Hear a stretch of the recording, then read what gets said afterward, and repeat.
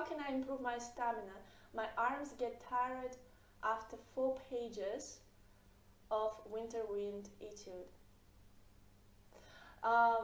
You know what? The best way is to learn internal singing and using phrasing, because our hands get tired when our muscles always play either on breathing and inhaling energy, like this, or when we try to relax them, or we say, okay, I'm gonna play with relaxed hands, which doesn't usually work in fast tempos anyways.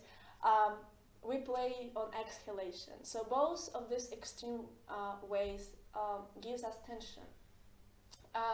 The key for good stamina is to learn first how to play with breathing, and this is where intonation comes in play. That allows us allows us to transfer freedom of our body while playing. That also brings more freedom to our muscles. And second, to learn how to breathe while playing. And again, by breathing, I don't mean really literally meaning. I mean mostly energetical breathing.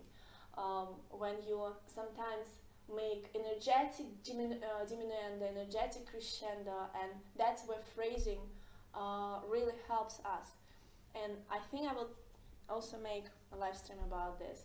So when we play, we would basically have inhalation, exhalation pattern always going on, up, down, up, down. And thanks to this, we are able to have healthy tension while playing. Good advice, does it help the stamina more to practice slow or fast? Karim Piano keep asking me about the stamina. Good advice, does it help the stamina more to practice slow or fast? If you are not doing correct movements and imagination in slow tempo, then fast tempo will reveal it.